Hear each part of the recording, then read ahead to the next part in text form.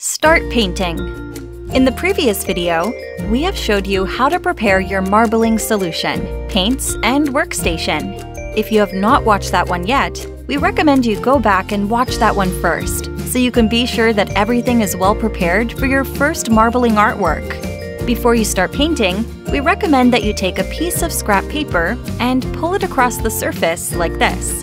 This is to make sure the surface is clean and dust-free.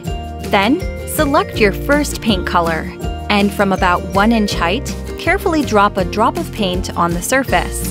You can add as many drops and colors as you like. You can place colors next to each other or right on top of each other. Don't worry about colors mixing. You will see that each color will stay separate, creating a beautiful sharp contrast.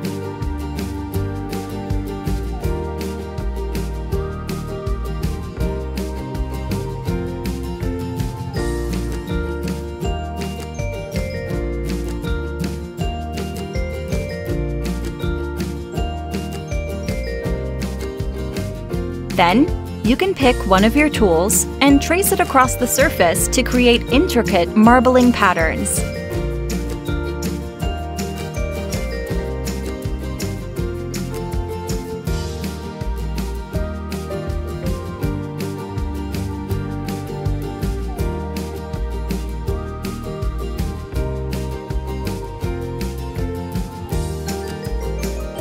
When you are happy with your design, you can transfer it to your paper.